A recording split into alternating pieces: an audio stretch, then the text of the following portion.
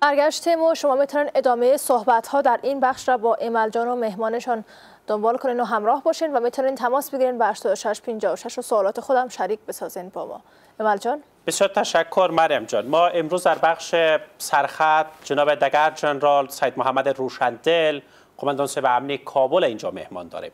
میخوایم در رابطه با تاثیرگذاری گزمه‌های سیار، ایجاد گزمه‌های سیار صحبت بکنیم و همچنان اتفاق تلخی که چند روز پیش هموطنای ما در پایتخت در کابل شاهد بودن صحبت‌های بیشتر داشته باشیم. اگر شما هم سوال دارین میتونین که سوالاتتان مطرح بکنین. خط ارتباطی 86 56 است. آقای روشن سلام، صبحتان بخیر، بسیار خوش آمدید.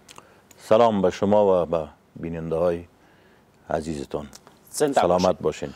میخوایم در رابطه با تاثیرگذاری گزمه‌های سیار در نخست صحبت بکنیم، بعد بریم به طرف اتفاق تلخی که در کابل چند روز پیش اتفاق افتید. بازم سلام مجدد خدمت بیننده‌های عزیز. قومندانی امنیه کابل به یک تدابیر ویژه امنیتی که تقریبا از 3 هفته به این طرف ادامه داره، البته در طی مدت زمان حدوداً 873 تن از ولگردا و کسایی که زیادتر مزاحمت میکردن برای شهروندان شهر کابل دستگیر شده و از جمله 415 تن از خانواده و فامیلایشان ضمانت گرفته شده.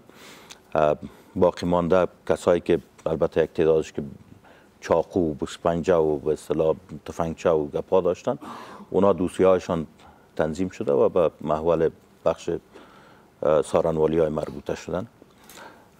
و در طی 72 ساعت گذشته ما 42 تن مظنونین قضایای مختلف جرمی را البته بازداشت کردیم که از جمله 14 تن یزی پیوند به قضیه یک فریبکاری بوده. این جدولی است که بله تقریبا یه جدولی است که به حساب به جزئیات باز معظم 873 تن که دستگیر شده جزئیاتش است.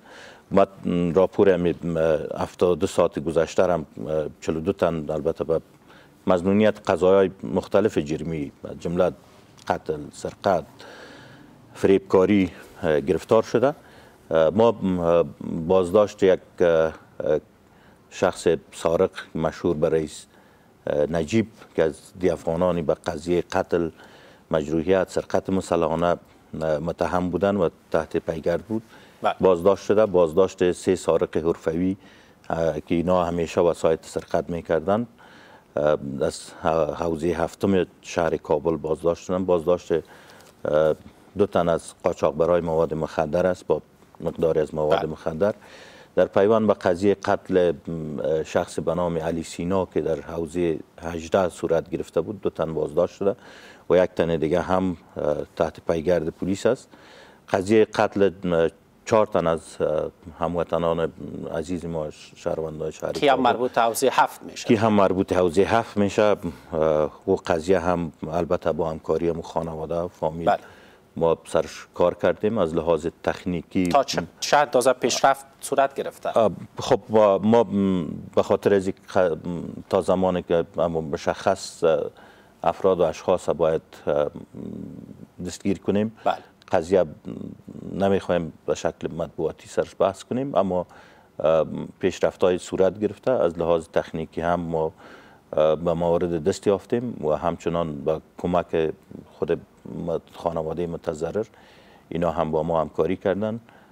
عنقریب اشخاص و افراد را البته هم از لحاظ تکنیکی پلیس سر از اونا موارد دارن و هم از طرف متضرر انشالله پس کار جریان داره بالای قضیه دستگیریش اقدام خواهد کردیم. بله. آقای روشن هفته گذشته ما خودت صحبت داشتیم در همین جا و یکی از هموطنان ما پس از اینکه شما از برنامه رفتین سوال پرسیده بود در رابطه با بایومتریک بودن. بله. که یک تعداد کسا به اوضاع آورده میشه، بایومتریک میشه، مثلا در حوزه 4 5 6 یا مثلا حوزه 7 اینا بایومتریک میشن. آیا مثلا در دیسابس دوباره همی فرد یک جرم مرتکب میشه، آیا با اونجا هم بایومتریک صورت میگیره نمیگیره؟ در مجموع در گذشته هم شهر کابل از بایومتریک یک نوع اساسیت داشتن که ما چون سطح جرایم و کسایی را که ما می آوردیم به صفت یک مجرم بایومتریک نمی کردیم، فقط بک‌گراند جرمیش می خواستیم ثابت کنیم. اما در این اواخر اکثر کسایی که اینا دست به ولگردی و جرم و جنایت میزنن، اینا را موارد وجود داره سرشان و مردم ادعا دارن ما به صفت یک کسی که اینا جرایم کوچک انجام دادن پیش ما دیتابیس میشن و اگر در دیسابس باشه، اگر بگرامی باشه، پغمان باشه، هر جایی که باشه ما ایره میاریم به خود قرارگاه ریاست تحقیقات جنایی ما به بایومتریک میکنیم. بله. و بعضی از هموطنان ما شکایتشان، مشکلشان این بود که ما مستقیما نمیتونیم با خود رهبری قومندانی امنیه کابل در ارتباط باشیم. آیا مشخصاً کدام نمره ارتباطی هست که هموطنان ما بتونن با شما در ارتباط باشن؟ بله، ما نمره مشخص تماس خود داریم. هموطنان ما میتونن با همین نمبر با این نمبر این نمبر مسنجر داره، واتساپ داره،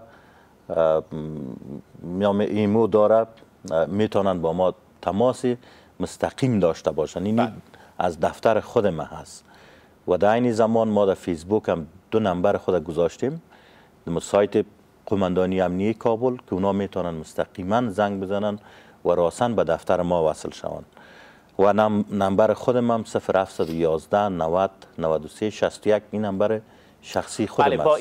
با این شماره میتونه هموطنان ما مستقیما با خود رهبری قومندانی امنیه کابل در ارتباط باشه، هم از طریق واتساپ میتونین، هم از طریق وایبر میتونین، آیمو میتونین و مواردی که شما میخواین در ارتباط باشین ایرا ارتباطی هست که پس از این مستقیما میتونین با خود قومندانی امنیه در ارتباط باشین. بله و 2 روز ما پذیرش رویارویی داریم مستقیما با مردم، یک شنبه و 4 شنبه که یک شنبه زیادتر کارمندای دولت می باشد البته نظامی ها و 4 شنبه مردم ملکی از ساعت 2 که آغاز میشه تا ساعت 10 بجه شب هم که مراجعین می باشن ما اونا رو میبینیم. بله 8656 خط ارتباطی اگر شما هم سوال دارین میتونین که مستقیما سوالاتتون مطرح بکنین.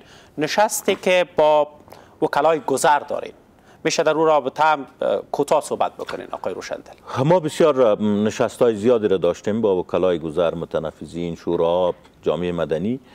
از جمله ما یک سیستم را برای از اینکه دوامدار با وکلای گذر ارتباطات داشته باشیم و یک خط به اصطلاح بین پلیس و بین ساحه و مردم باشه.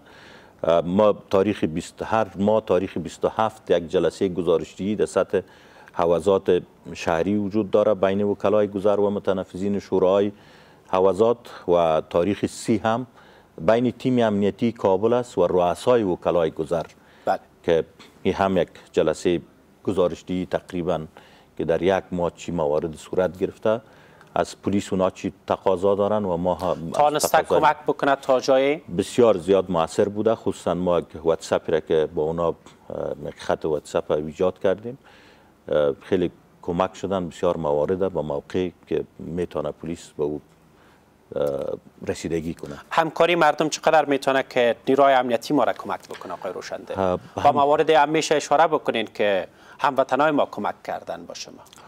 همکاری مردم خیلی به ما اهمیت داره. بسیار زیاد. یک پرسش هم میگیریم دوباره برمیگردیم. بفرمایید. جواد جان روی خط تلفن هستن. جواد عزیز سلام، صبحتون بخیر، میشه سوالتون مطرح بکنین؟ بله جواد جان.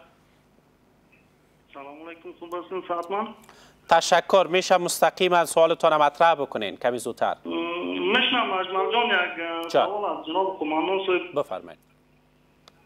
یک سوال از جناب قومندان صاحب داشتم در ارتباط با گزمه سیار که در ساحل شهر کابل گزمه سیار است.